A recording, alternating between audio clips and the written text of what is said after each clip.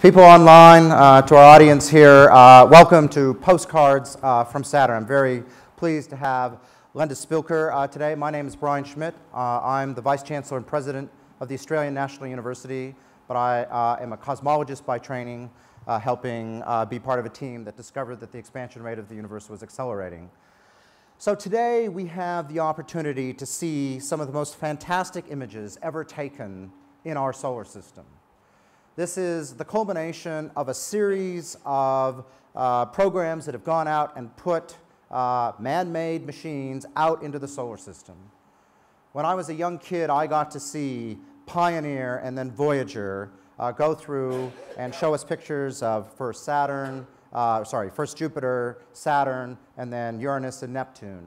And these are the things that got me interested in becoming an astronomer. Linda has been there almost from the beginning, starting off in Voyager. She did her degree at UCLA, and straight out of getting her degree, went to Caltech JPL.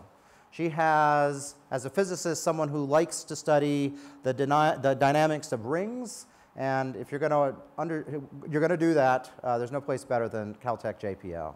So, Linda, over to you. Give us some postcards from Saturn. Thank you very much, Brian, for that great introduction. Well, for 30 years, I've had the privilege to work on one of the grandest missions in the solar system, the Cassini mission to Saturn. And those 30 years of my life have intertwined with Cassini's. And in fact, it's been just a remarkable journey and discovery. Cassini discovered 2 liquid oceans on the moons of Saturn. And those oceans might have life that exists there today. As I said, I've been with Cassini from the very beginning, and if you look at the picture in back of me, there's the Cassini spacecraft against Saturn and its rings. Now, I'm going to tell you about Cassini in the context of my own life story. And so during the 30 years I worked on Cassini, my husband Tom and I raised our 2 daughters. There's Jennifer in the middle and Jessica over on the left. And so that's been part of my life as well. Well, here's a very enthusiastic Cassini family, and it's a family, an international family of scientists and engineers from around the world. About 600 of them planning the science for Cassini and sharing in Cassini's discoveries. And one of the surprises we had is we also got to answer some of the questions, basic questions from humanity. Are we alone? Could there be life in our own solar system? And can we try and find it? And that's been part of Cassini's mission. Here are the 8 planets in our solar system, starting out from the sun, the 4 rocky planets. Saturn is the 6th planet out from the sun and has magnificent rings and 62 moons. Now, Saturn is a gas giant. The atmosphere is mostly hydrogen and helium, and all we see are the cloud tops of Saturn. Now, to give you an idea of just how big Saturn is, here's the Earth and the moon to scale and the distance between them. And Saturn and its rings would just fit in between the Earth and the moon. Can you imagine a night sky with Saturn and the rings visible in that sky? Well, the idea for Cassini first came after the 2 Voyager flybys in the early 1980s. Voyager opened our eyes to incredible questions about Saturn and its moons and rings, and so we started to plan a mission to go back. And about the time the idea for Cassini was conceived, I had my first daughter, Jennifer. 3 years later, had Jessica. And it was during that time that I went back to school and got my PhD studying the complex interactions of ring particles at Saturn using Voyager data, part of the project I had worked on as well. Well, in 1990, NASA selected instruments for the Cassini spacecraft, shown over on the left, the Huygens probe in the center there. And if you look very carefully on your right, you can see the Huygens probe actually attached to the Cassini spacecraft. And during the 7 years that it took to build Cassini, there were growing pains for Cassini, just as you'd have growing pains in a family. And what I really enjoyed is the opportunity to take my daughters to see Cassini as it was put together like a giant jigsaw puzzle. And here's my daughter Jessica and I were in the clean room at JPL, standing in front of the Cassini spacecraft. We were also there for the launch as a family. Cassini launched in 1997. We stood there as the roar of the rockets could literally be felt in your bones, watching as the rocket lifted off the launch pad and started into space. Now, some people might say one of the greatest accomplishments of that day was successfully launching Cassini. But let me tell you, getting 2 teenage daughters up before dawn to go watch the launch was a great achievement in and of itself. Well, in the 13 years we were at Saturn, we got to watch the seasons change, and the seasons changed in my life as well. We arrived at Saturn in the summer. You could see the ring, where it was winter in the northern hemisphere, you could see the ring shadow in the north. At equinox, you could just barely see the ring shadow at the equator, and in the end of the mission, it was winter in the southern hemisphere. Now, you can use the ring shadow like a giant sundial on Saturn. By looking at Saturn and seeing the ring shadow, you know the seasons at Saturn. It takes Saturn 30 years to circle the sun a single time. So a season at Saturn is 7.5 years long. And so Cassini was there really only for just 2 seasons. And during those 13 years at Saturn, my daughters, Jennifer and Jessica, graduated from college with degrees in engineering. They both got jobs, and they both got married. Here's a picture of the rings, one of my favorite pictures, Saturn's rings. Saturn is all the way over on the edge off the screen there. Let me take you on a walk through the rings. First of all, you have the A ring here on this side, then the very bright B ring in the center. Saturn's rings range in size from tiny marbles to giant mountains. In between is the Cassini division, named after the astronomer who discovered this gap in Saturn's rings, and for which the Cassini mission is named as well. As you continue across, the darker grayish ring is the C ring, and finally, the very, very faint D ring, all the way over on the edge there. And now if we zoom in on this tiny dark line here, that's a gap in Saturn's rings. And if we zoom in, that gap is created by the gravity of a tiny moon, Daphnis. The Keeler gap is held open by the gravity of Daphnis. And you can see that Daphnis has created a beautiful wave of ring particles, much like the waves on a beach. Now you see other areas of brightness here. Let's zoom in on one of those with Cassini's cameras and see what those might be. Turns out those are giant waves propagating hundreds of kilometers through the rings. There's a gravitational interaction between a moon outside the rings and this place in the rings. And so the ring particles transmit like a wave. It's like the ringing of a bell as this structure propagates through the rings. And this was part of what I studied for my thesis, so I happen to think these are very, very beautiful pictures of Saturn and its rings. Now that moon in front of Saturn, that's Saturn's moon Titan. Titan is a large moon. It's larger than the planet Mercury. Had Titan formed anywhere else in the solar system, it would have been a planet. Titan has a thick, nitrogen-rich atmosphere, much like the Earth's atmosphere, and also has methane. And methane is unique. Methane plays the role on Titan that water plays on the Earth. Methane can form clouds, methane can rain, methane carves river channels in the icy surface of Titan and fills the lakes and seas at the North Pole. And we wonder, could there be a very unique and different kind of life that could use liquid methane instead of liquid water there in the lakes on Titan? Now, Titan also has a global liquid water ocean underneath its icy crust, and perhaps life could exist there as well. Now, to pierce through that haze, that's a photochemical smog. That methane gets broken apart by sunlight and forms a smog just like you'd find on a bad day in LA or Beijing. So we carried the Huygens probe provided by the European Space Agency to parachute through the atmosphere and land on the surface. And here's a movie from the Huygens probe, 2.5-hour journey under a parachute to the surface of Titan. Cassini flew overhead as Huygens transmitted the data to Cassini. Huygens measured the composition of the atmosphere, the temperature, pressure, and also took these wonderful images. We saw river channels, we saw mountains. We were seeing the surface of Titan for the very first time. And as we landed, we noticed rounded, icy pebbles. Water flowing in rivers and streams on Earth round the rocks on Earth, and we knew here liquid had flowed on Titan. Huygens had landed in a dry riverbed, and what a great introduction. We had radar also to pierce through the haze and make maps of the surface of this very interesting moon. This is a view of another moon, Enceladus. Enceladus is only 500 kilometers across. about 1/10 the size of Titan. But Enceladus was unusual because it was so bright and white and fresh and young looking, and you can see places on Enceladus have no craters. What we discovered is that there were 4 long fractures. This is the south pole of Enceladus, and coming out of those fractures were water vapor and water ice particles shooting out into space, geysers coming out of the south pole of Enceladus. We were so surprised. Many of the largest particles fall back to the surface, just like the snow that we experienced earlier in the week here in Davos. And that covers up and fills in the craters and gives Enceladus that bright, youthful appearance. Here's another view of the South Pole, this time backlit by the sun, and you can see 30 individual jets going up into space.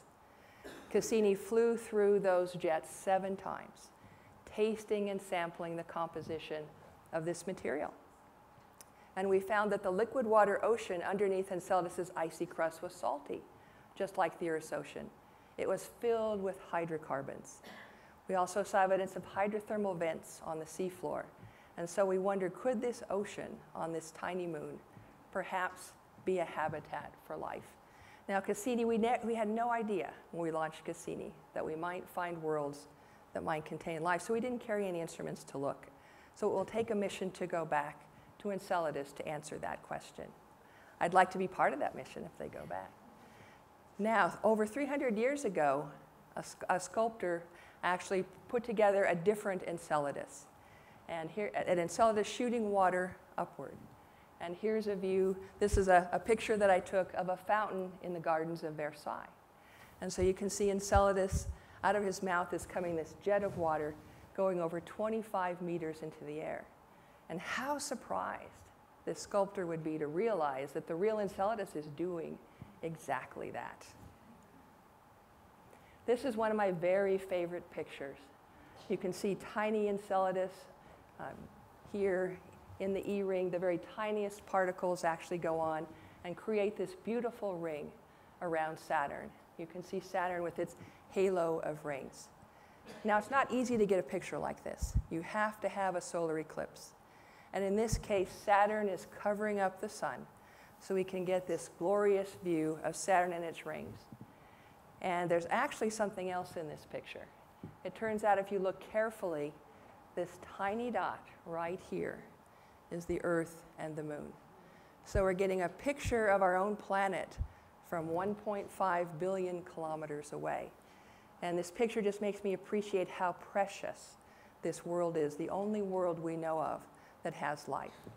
And we now think that perhaps 2 other worlds, Enceladus and Titan, might be potential habitats for life.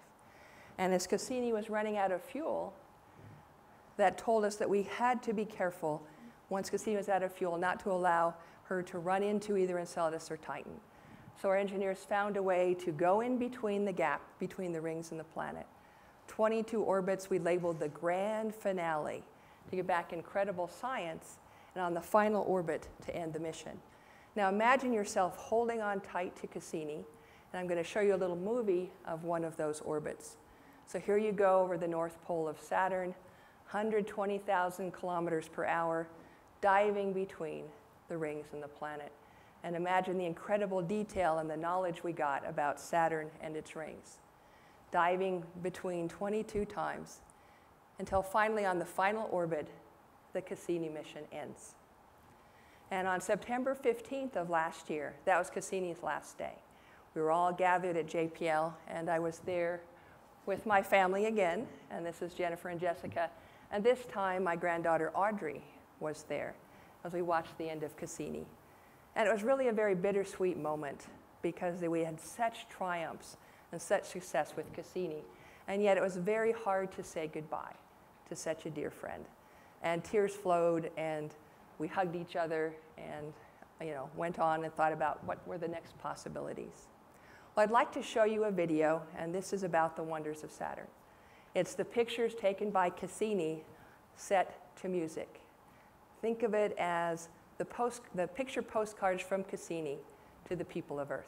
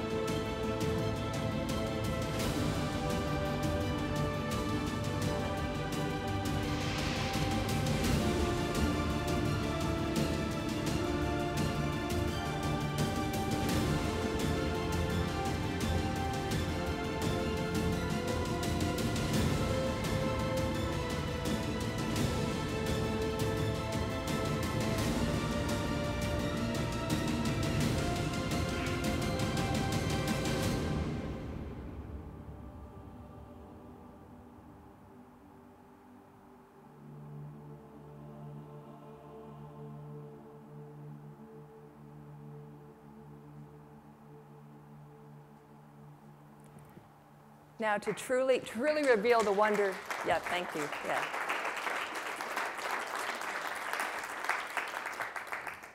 To truly reveal the wonder of Saturn, we had to go there. And I personally would like to go back. You see, missions like Cassini help us bring hope to a fractured world, as together we experience the beauty and the grandeur beyond Earth. Thank you.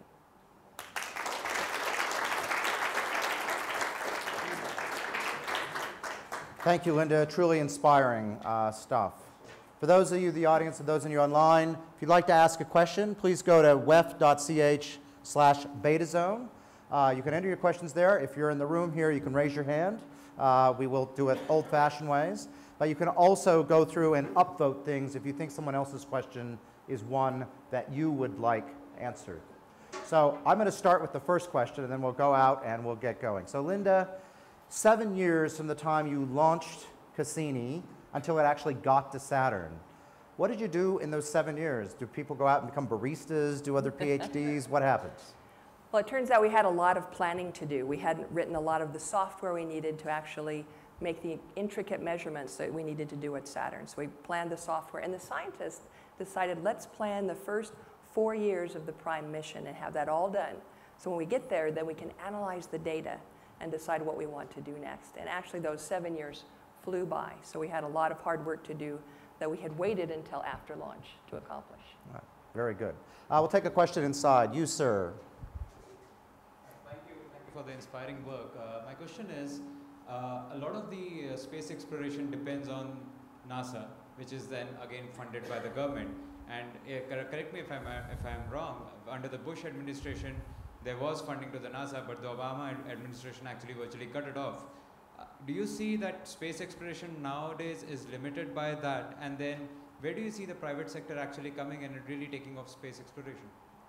Well, it turns out the current administration is very much in favor of NASA and exploration. And so that is continuing. I'm really encouraged by the private sector.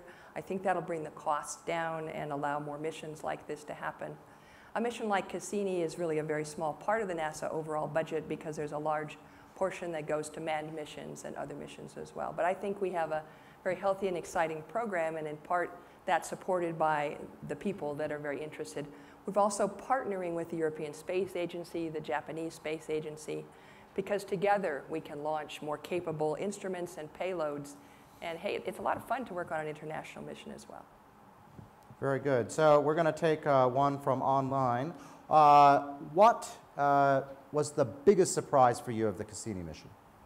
I think without a doubt the biggest surprise was finding active geysers on Enceladus. Everything we thought we knew about how moons would work, this tiny moon should have been frozen solid long ago. And we knew it got a little bit of energy from sort of a resonance with one of the other moons, squeezing it, but we didn't think the squeezing was enough. So we're having to totally redo our paradigm, our ideas about these ocean worlds that we're finding within our own solar system. All right, we'll take another question in the room. Over to you, sir. Amazing images. So my question is, you said that Saturn tilts to generate the seasons, right? So I would like to know if the rings tilt along with the planet or if they are stationary. Yes, the Saturn is tilted over, and so yes, the rings do tilt with Saturn, so they open up more toward the sun. At equinox from the Earth, the rings are just a thin line. And so it was nice to have Cassini there to look at the rings, look down at them during equinox, and we could actually see giant shadows from the largest objects in the rings. So yeah, they tilt too. All right, again from online, what's the next big project? You get to design it. What do you want to do? What's your next big project if you get to choose it? If I could choose any project, I would want to go back to Saturn and finish up on what we've been doing with Enceladus. Carry the instruments that perhaps could look for life, amino acids, fatty acids, and even bring a sample from the geysers back to the Earth so we could use all the technology here to answer that question. Is there life in Enceladus's ocean? And if the answer is no, that's astonishing because the conditions appear right. Maybe it's hard to get life started. If the answer is yes, is that life like the Earth? And that would be amazing. Is life very unlike the life we have here? That would be amazing. So whatever the answer to that question, we'll be amazed. Very good. Another question inside the room. You, sir? Just wait for the microphone, please. Do I understand that the satellite was, or the Cassini was destroyed at the end of the mission? The question was Cassini destroyed at the end of the mission? And yes, we actually went into the atmosphere. Yes. And so why was that chosen as opposed to letting it continue like the Voyagers or the Pioneers? Well, we didn't. The question was, why didn't we continue like the Voyagers or Pioneers? We were trapped in Saturn's gravity well. And we decided to use all of our fuel to do exploration, and so we didn't have enough by the time we got to the end of the mission to break free. We could have crashed into another moon, but actually going in between Saturn and the rings gave scientists an incredibly rich new data set by going that close to the planet. Another question, how do you see work like this, influencing how young people think about science, maybe young girls, and maybe you want to use your own life experience as an example? Well, I think missions like Cassini and NASA's exploration encourages young people to go into careers in science and technology and engineering. I know in the case of my own two daughters, they went into engineering, and also in going out and talking to young girls, especially that middle-aged group, to encourage them to keep taking math and science, and they're excited about what the potentials are to explore space. So I think it's a very good way. For me personally, I think watching humans walk on the moon, that just drew me in, and I knew I really wanted to be a part of it. I had a telescope. I was looking at the planets, and I knew I wanted to do something with space. Very good. So Frank asks, based on what you've learned here, how do you think differently about, for example, how life on Earth is compared to before this mission? Maybe even think more broadly, life in the universe. I think before Cassini, we were looking for planets around other stars, and in particular for those planets in the zone, like the Earth would be, where you could have liquid water on the surface. And the big paradigm change with Cassini is that now perhaps you should have a broader view. You could find these moons, these ocean worlds, where life might exist. So it's expanded our reach and our ideas of where life might exist. Okay, very good. In the room, to you. We'll find the microphone. Yes, coming back. I was just wondering, you mentioned about things that you didn't expect that were found. Were there certain expectations or things that you thought might be there that weren't confirmed? A good example of something we expected and didn't find is we thought we knew the length of Saturn's day. That there's this radio signal that came out measured by Voyager, and we thought we had the length of the day. With Cassini, we got there, and that periodic radio signal had changed, and we knew that Saturn couldn't speed up or slow down by that much. And so we're now back to thinking we don't really know what's the interior rotation for Saturn, because all you see are the cloud tops, and different places rotate at different speeds. So here's a case we had an expectation, and now we've had to say, okay, now we have an open question instead. So there's a question about Europa, which is not around Saturn, but has another moon that seems to have possibly a liquid ocean. What do you think you might find around Europa, and how would you do a mission? Because it's got a lot of ice around it. Right. Well, there's a mission in the works from NASA called Europa Clipper. And Europa Clipper's goal is to go and try and characterize the ocean that we know is underneath Europa's icy crust. But there's a lot of radiation at Jupiter, so we have a mission where we have flybys. Rather than orbiting Europa, we have flybys to try and understand it. And we want to measure the thickness of that icy crust, because a mission to go back or to land would want to know, where are the best places to land. Are there geysers on Europa? Europa is just so much bigger that maybe they're little tiny geysers and they're harder to see. So we're going to look for geysers, look for places to land, figure out how thick the ice crust is, and get ready for future missions. Someone online would like us to think really big and wants us to think about the Fermi. What's your take on the Fermi paradox? For those who do not know what the Fermi paradox is, let me briefly describe it. If you have a civilization that is advanced enough to travel between stars, that civilization would have had enough time to populate every star in the galaxy. And so the take message might be, no civilization has ever done that, and maybe we should just quit even thinking about it. Your take? Yeah, very interesting question. I guess I personally think that given so many stars that there's a possibility of life, and why we haven't been contacted yet, that's really a very intriguing question. So I guess we're just going to have to keep trying, is always my That's bit. right. Keep And listening, you know what? yeah. It's always okay to be the first, has been my experience. All right, any other questions in the audience? Yes, wait for the microphone, please, I think. Or we just left the microphone. Sorry, the technology has abandoned us. Right here, just a second. Thank you. Great presentation, really. What I would like to ask that you said you want to go back to Saturn, and what is the time frame for a project like that? I mean, from the time you start thinking about the new mission and to the time when you launch and then finish the project. Well, if we use Cassini as an example, we started thinking about a mission like Cassini in the early 1980s. 1990, we had funding and everything in place for the instruments, and then 7 more years to build Cassini. So it was almost 2 decades, a decade and a half, from the idea to getting to Saturn. It's just that the outer planets are not easy to get to, and so it's a long journey. So Alex asks, should we be sending messages out or just listening? Oh, I think we're sending messages out whether we want to or not. All of our TV and radio signals are going out into space, and who knows who might be seeing reruns of I Love Lucy, you know, even now. So we are sending signals out into space, and in fact, we have 2 emissaries. The 2 Voyager spacecraft are leaving the solar system.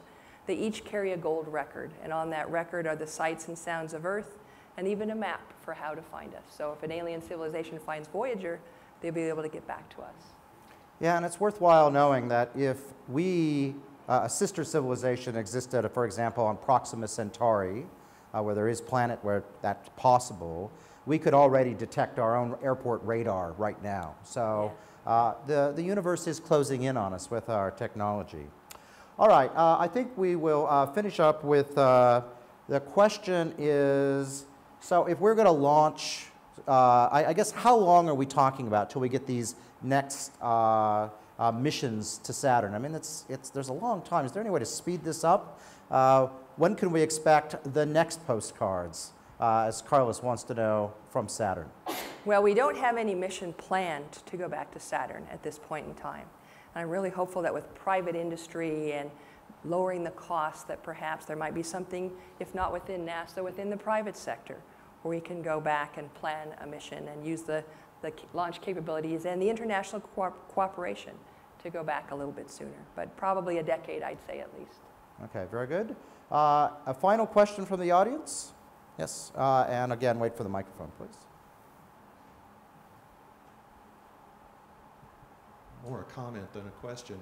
NASA and the National Academy of Sciences in the United States has placed high priority on an orbiter for one of the ice giant planets, either Uranus or Neptune. Right now it looks like it's favoring Uranus, but we're looking at maybe a project start on that within the next decade. And how long does it take? I should say Tom is also from JPL, or at least used to be, right? How long does it take to get out there to Uranus or Neptune? If you really put the pedal to the metal and you have a way that you can stop once you get there, even though you've had your pedal to the metal, you can get there in about 10 years. All right, well, okay, I'm 50, so I have a chance still. Sounds great. All right, so time for us to wind up. I guess my take-home message is these are amazing, beautiful worlds. One of the things that maybe not obvious is that you're also getting deep physical understanding to the way that nature works, the way these very complex storms happen, the possibilities of life. These are big questions. And they're big questions that unite humanity. And I think that's one of the things here in Davos is if you want to unite a fractured world, you have to have common purposes. And if we're going to make it through the coming century, we need to have common purposes through these international missions where we go out and be human rather than fight about being human. Thank you very much.